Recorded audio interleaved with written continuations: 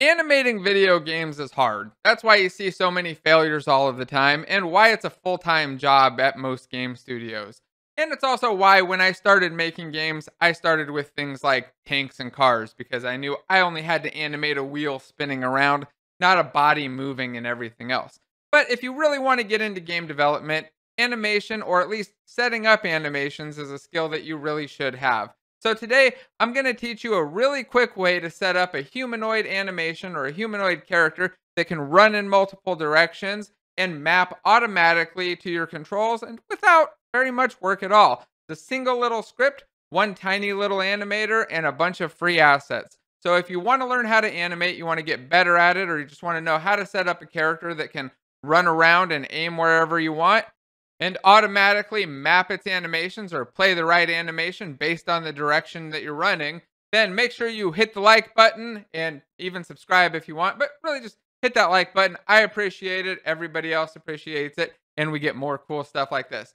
And after you click that like button, make sure you go down to the comments and grab this robot model that I'm using so that you can hook him up yourself and use him in your games or whatever else you want to do with him. All right, let's get started with how this character runs around, how he moves, and how he animates. We'll start by looking at our character prefab, and then we'll dive into the code that controls him and the animator. So let's inspect this prefab. We have here a player that's this robot model. It's essentially created from this robot by dragging it out here and adding some components to it. I'm going to delete the one that I've just added. Let's take a look at the components on our existing setup character. We have an animator here to control the animation. You'll see how that works shortly.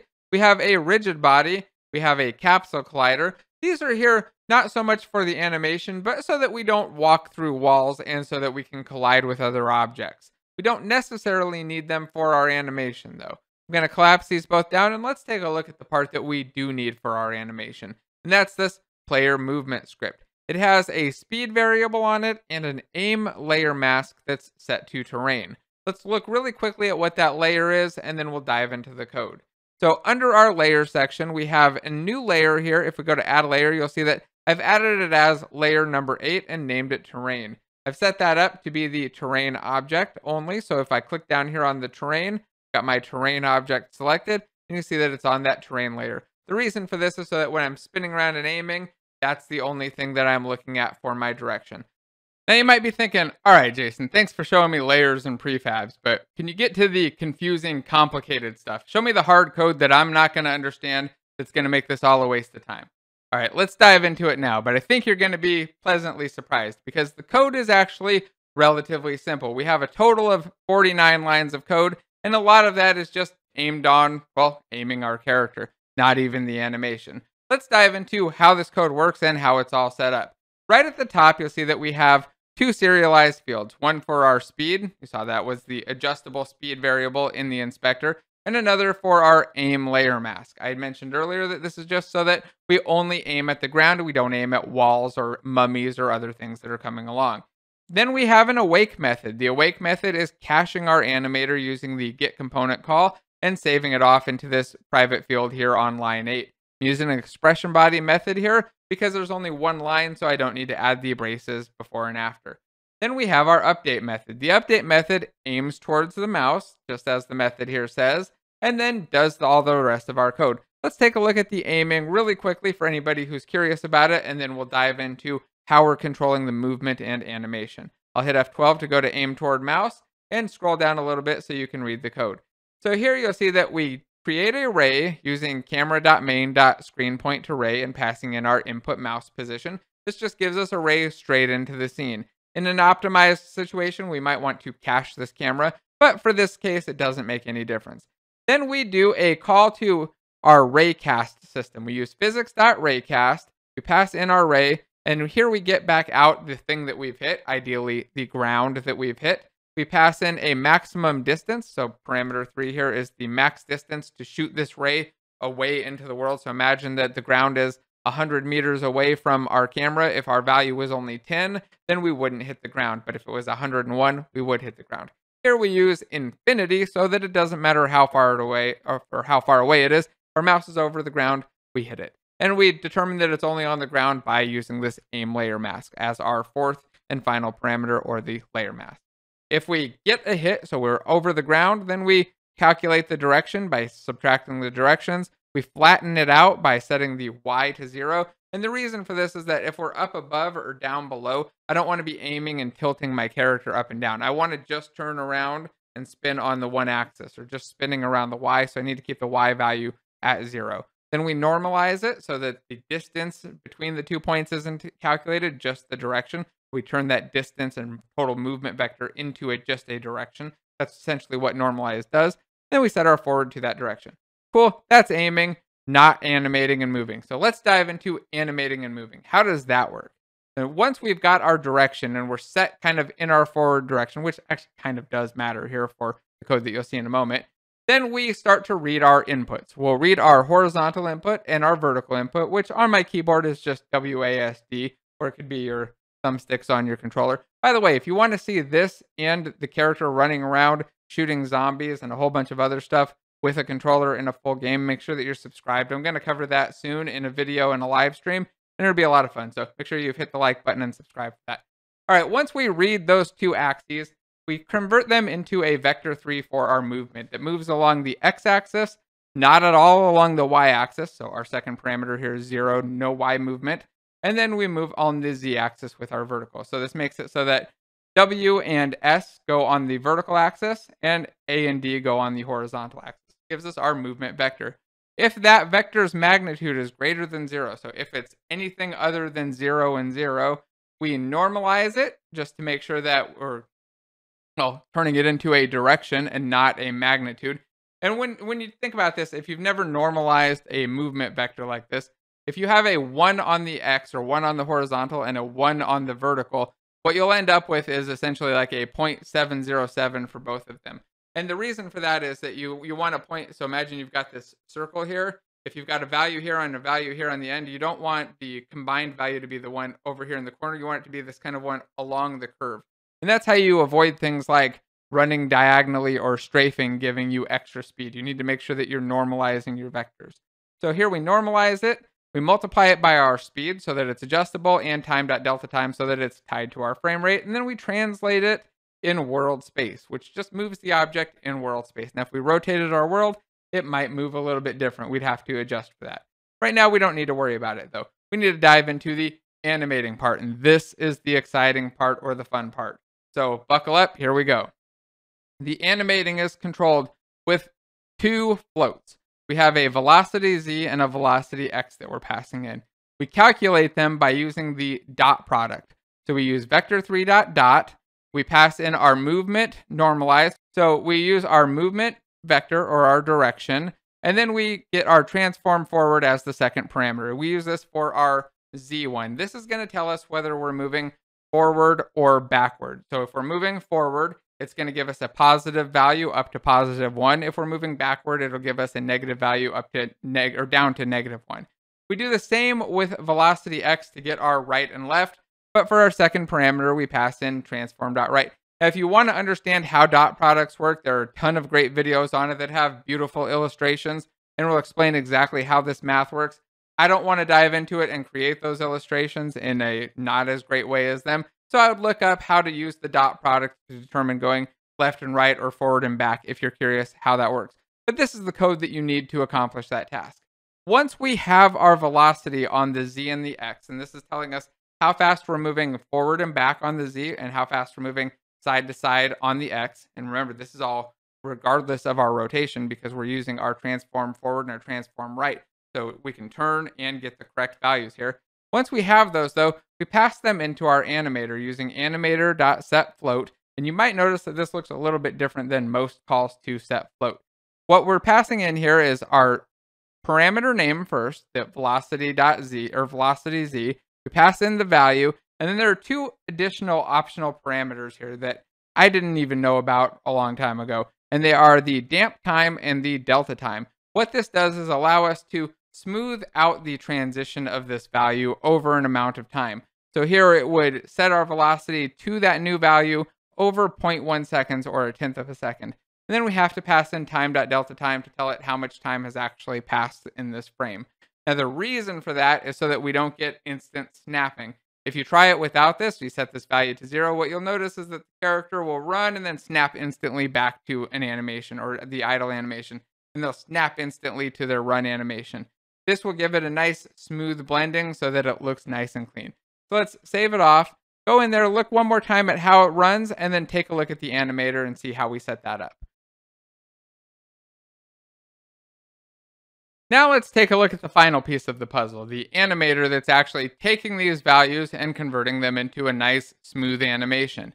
So we'll open up our animator component, and I'm going to open my player animator controller. Notice that it just has a single state, this one movement state. Sometimes you'll see it called locomotion or movement or whatever other thing. It doesn't really matter because it's a blend tree. If I click on it, you'll see that it's a blend tree right there, and I can double click on it to open it up and see all of my different animations. Now, if you're thinking, hey, look, you have a bunch of different animations, so obviously you're able to do this.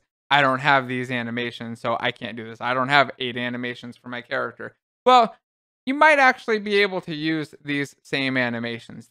And that's because these animations come from a free service. They come from Mixamo that allows you to upload your own character, humanoid character, and then target any of their animation packs at it, adjust them a little bit so you can maybe move out the character arm space, move it in, make them look really weird and put their hand against their chest, or just adjust them so that they look right. And then you can download an entire pack, like the Rifle 8-way locomotion pack that I used for this video. You'll be able to do motion in all of the different directions with the side steps, crouching, standing, and everything else, with or without a rifle if you grab the non-rifle version. So let's take a look at how we've set this up. Once you've downloaded the animations, what do you do with them? How do you actually make it work in this blend tree? Well, first, if your animator doesn't have a blend tree, you'll need to go back up to that layer, right-click, and create a new blend tree. So you can either turn an existing state into a blend tree or hit from new blend tree and just create one. Then you'd give it a name, something like movement or locomotion, and then double-click on it to open it up. Once you're in here, you'll see that you don't really have a lot of options. There's no motions set up. There's only one parameter available in this weird slider. Might be a little bit confusing. The first thing that you want to do is change the blend type over from 1D to 2D simple directional. That'll add the second parameter, so we now have access to our velocity Z. So I'll select velocity Z for the second one. I had to grab it slightly off screen, and we'll start adding some motions. So hit plus and hit add a motion field. And for this character, I really need 9 motions. If I want to go in 8 different directions, including the idle, or in addition to idling sitting in the middle, I'm going to need a total of 8 motions. Let's start with just 5 though, and then we'll add the last 4 afterward. So I'm going to add 5 motions here, and I hit add blend tree. I want to delete that second one right there, that third one, by hitting the minus, delete. I'm going to hit add motion again, and one more time. So I've got 5 motions here. And you notice that the points and positions are all kind of weird. They don't really make sense. The values that went into here automatically don't make sense either. And if I select some values in here, or select these compute position options, they never seem to make sense to me either. So what I want to do is set these up so that they actually do make sense. I want to have one value in here that's my idle animation when my velocity on the X and Z is set to 0. So if I'm not moving at all, I want my character to just play his idle animation. So I'm going to make that the first motion. I'll leave 0 for the value of X and for Y, and then I'll go find my idle rifle animation. So I'll go down to my robot folder from that pack that I've downloaded the entire thing of, find my idle here and grab my rifle idle and just drag it out here. Now, if yours is not named Rifle Idle because it's named Mixamo1, let me show you how to fix that real quick. You go over to the animation here, and then on this section of tabs, make sure that you click on the animation tab. You might be on the rig one or one of these other tabs. And then once you do that, you should see your animations. There should only be one animation if you use the latest version of Mixamo and you made sure to choose the FBX for Unity option when you downloaded it. But then once you have that and you've got it selected, you can click right here and choose a new name and hit apply. You may also need to adjust the root transform rotation, turning the offset of this. I've noticed that with this robot character specifically, he is a little bit weird on his rotation. So I need to rotate him about 35 degrees to the left here, or negative 35 degrees, to make him look perfect in his animation. So I'll show you that for the other character or the other animations as we go through too. So now that I've got my rifle idle selected or assigned, I need to set up my other animations. I need a walk forward, a walk backward, a walk left, and a walk right. And then we need to figure out what those positions are. Let's start with walk forward. So I'll take my walk forward animation right here, and I've renamed this to rifle walk forward. I'll drag that into my next animation section. And for this one, I want the forward position or the Z value to be at, I think, 1. So if we have a positive 1 on the Z value, it means we're walking forward. So I just want to put a 1 there. I want to leave the X at 0 and then look at the point here. It moved right up to the top. So it's up above or ahead of my character. Now I want to add 1 for moving backwards. Let's do the same thing. We'll go to our move forward. Let's see, where's move backward or walk backward. There we go. We got rifle walk backwards. I'll drag that into this third field. And I'll set the position value for Y to -1 so that it's back behind me. But notice that it's off to the left. It's off to the left here because position X is set to -1. That should be 0 so that it drops it right behind me. So now I've got 1 right behind me and 1 right in front of me. Still have these other 2 positions that are not really correct. So let's fix these before we assign the animations. And then we'll look at the rotation offsets on all these animations as well. So I want to have a walk left. What would that look like? Well, I'm thinking a -1 on the X is going to push it to the left, and then a 0 on the Y will make it centered. So now it's directly to the left of me, and then for the walk right, we'll do a +1 and a 0 as well. Now I need to assign these 2 animations, so we'll find our walk right and our walk left. Oh, looks like they're right here at the bottom. Take my rifle walk, what is this, right, and drag that to the right one. That looks right. Oh, no, I dragged it onto the left. I dragged the left one on, so I'll take the left one, drag it to left, and then take the right and drag it to right. Easy to redo if I mix them up. So now I've got this nice little diamond or like essentially a diamond, I guess, with a little spot in the middle that should control my animation. I'm going to save this off. We're going to hit play and see how this works before we add in some more animations. Actually, I lied. We're going to first look at these offsets. So the forward offset that I ended up going with, and make sure that you have bake into post checked and loop time on all of these. If you don't have loop time, they'll only play once and then they'll stop animating. So for my walk forward, I went with a -41 on the offset. And let me just briefly show you how we come to those values too. Right down below, there's an animator preview window. And actually, let me unselect and reselect this animation so you can see it. So click off the character, click back on, and I'll hit play and watch as the character moves around. I can hold the right mouse button to adjust this.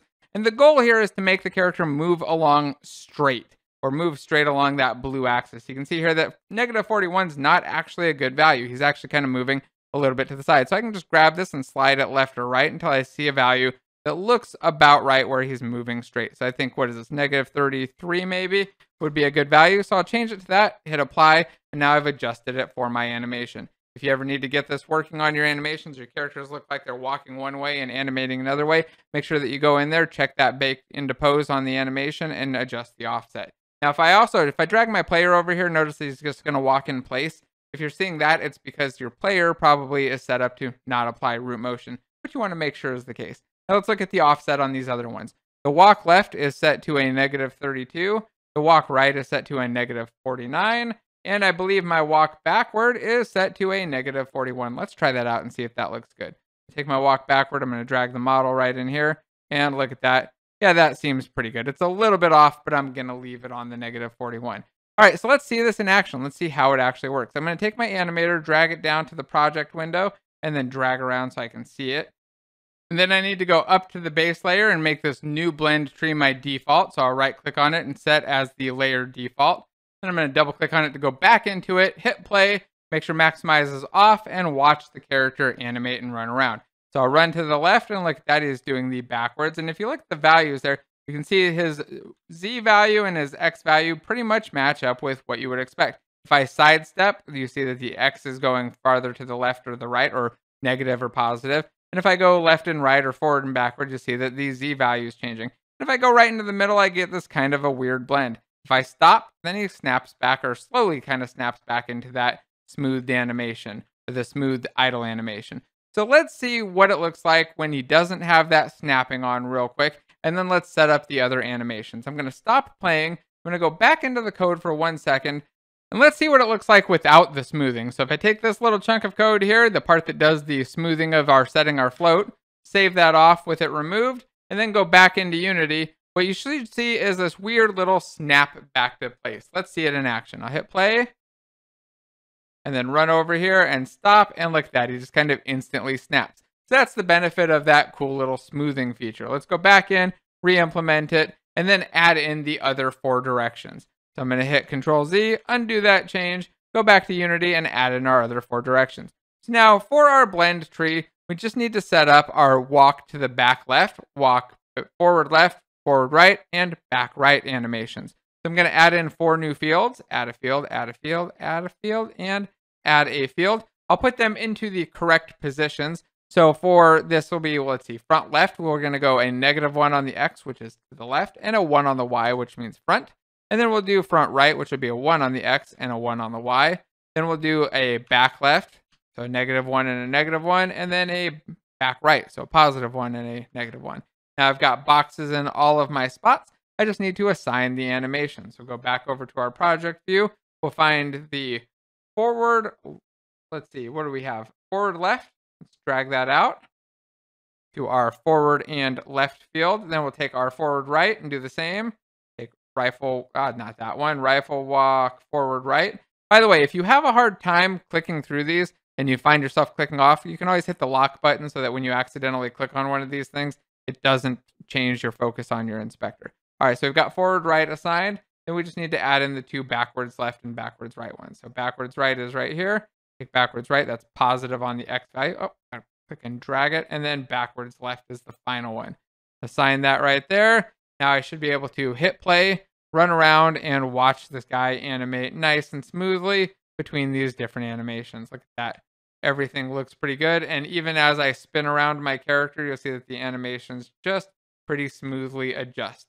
So I think it looks pretty good. It's pretty simple to set up, and if you're able to use humanoid animations and set your character up, it's a great way to have a nice looking character that just kind of runs around smoothly. Now, if you really want them to be perfect, you want to have the footsteps matching exactly, you have a couple other options. You can always go with the root motion animation, where the animation's actually controlling the character movement, or you could set up a foot IK system or inverse kinematics. I don't want to dive into either one of those right now because I find that most of the time, probably 95% of the time, just getting the right animations playing and making things look just about good enough covers the situation and makes it work right. Sometimes our main characters need to have super close animations and really great stuff, but for the majority of characters, something like this will just work and it'll make your game run great and just look cool. Anyway, if you're interested in seeing more of this, again, I'm going to do a full video where we'll dive into how to make this guy shoot mummies, run over platforms, open up things, and essentially build out a little mini game. You'll be able to watch that free on the stream and then watch the video later. Just make sure that you